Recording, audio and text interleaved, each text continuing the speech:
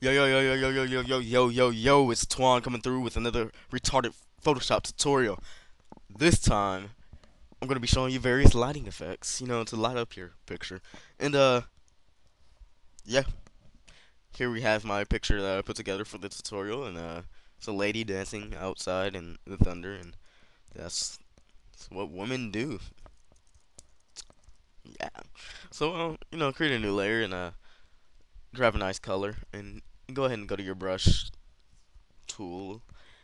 And grab a nice size, a nice soft brush, and go ahead and hit this brush preset button. Or if you don't know what that is, I'm very sorry for you, but you've been missing out on a lot of Photoshop. And go to Window and hit brushes, and go ahead and go to brush tip shape and go ahead and scatter that out to about 106. That sounds wonderful.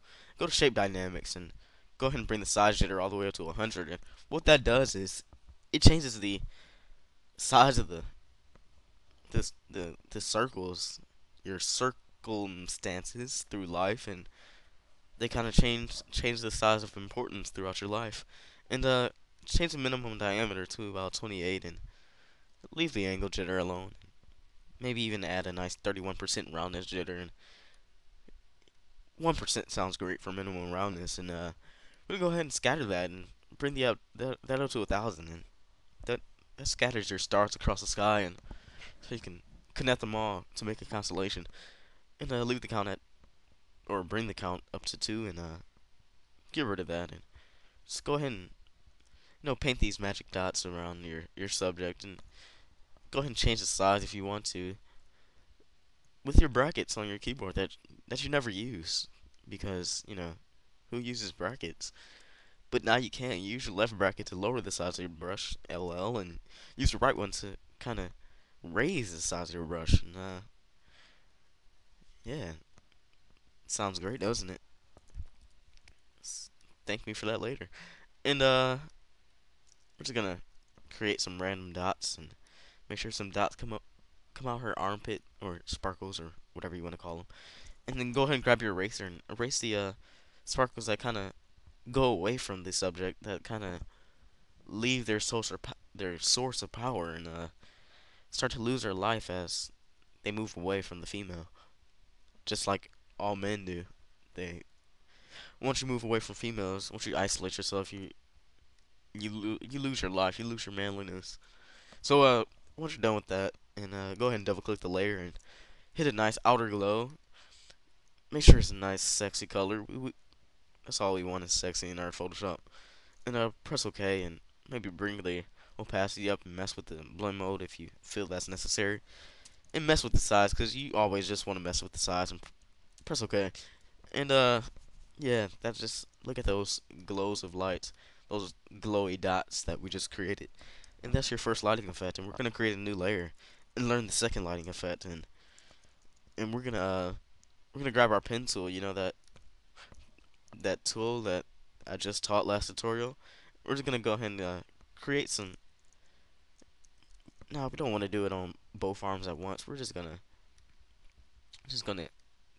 we're gonna do the right arm first, and we're gonna create these curves around our arm, and kind of just, yes, just wrap them around, and let that last one just kind of shoot out into the ocean.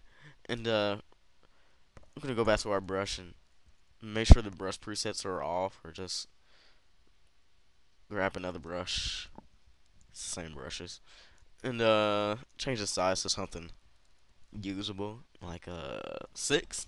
6 is the magic number. Go back to your pencil, right click, and hit stroke path, brush simulate pressure, and press OK, and watch as those swirls kind of come to life on that path that you just made for them. Go ahead and grab your pen tool and right click and delete path, and just look at those swirls. And we're gonna create some new paths around these swirls. So we're gonna go ahead and, we don't want the swirls just to lay on top of her. We want them to kind of become one with the swirls. So we're gonna create some selection boxes around every other swirl. And what that's gonna do is, you're gonna see that swirls are gonna kind of overlap at some points, and they're gonna come behind her. And we're gonna hit make selection and delete path and just look at, yes, look at that. Look at that. And we're gonna go ahead and we're gonna do the other arm now because we want to do them separate. With that simulate pressure box check, it just doesn't really work right. And it's kind of, yeah, make some ridiculous swirls around her. Kind of shoot that last one off and stroke path, press OK, delete the path and make some new paths. Yes, yes, yes, yes, yes, yes, yes. This is what we want. This is almost, this is, see, look at, this lady is magical. How many people do you know kind of have swirls kind of going around them in everyday life? You don't even know any. I feel sorry for you. I know a couple. Make selection, delete those paths, and kind of just look at your picture and go ahead and double click the layer and go ahead and hit outer glow, and then change that to a nice, delicious color like this red, this reddish orange red, and press OK and go ahead and hit inner glow and go ahead and bring that to normal and bring the opacity down to about 28 and change the color to something great. Great color. Yes, and make sure that opacity is down and maybe even bring the size down to 3 and go back to outer glow and bring that size up to about 13 and press OK. And just look at your picture for about 5 seconds if you will and go ahead and create a new layer and apply image and that's going to take all your layers and just make them into one layer and we're going to go to filter and we're going to go render lighting effects and learn our last lighting effect. And once that box pops up, it's already I already have my settings set. Look at that. And yeah, we want to spotlight what your intensity does. Is that's your light. That's your intensity of your life. If you don't know what the intensity means, then you should probably go back to grade school. And your focus is your focus of your light. And the wider it is, the further it goes out to the edges, and the lower it is, the further it stays from its light area. And we're gonna go to back to 27 or yeah, that works. And you can change the colors if you want to, and I'm not even gonna mess with that because I already have it right. Your exposure, that's your blinding row. The higher you have it, the more blind you're gonna be after the picture is over. And you can move this around if you want to, and mess with the width and the length, and press OK. And then just go ahead and look at it, and you can already tell that it's too much. That lighting effect is too drastic. I hate it. So you can go to edit and hit fade lighting effects, and here you can fade the lighting effect. We're gonna use 26 and press OK. Zoom back out and just look at our picture and just kind of wish that we can meet this lady of magic and just kind of hope those swirls of heaven just kind of wrap onto us. And yes.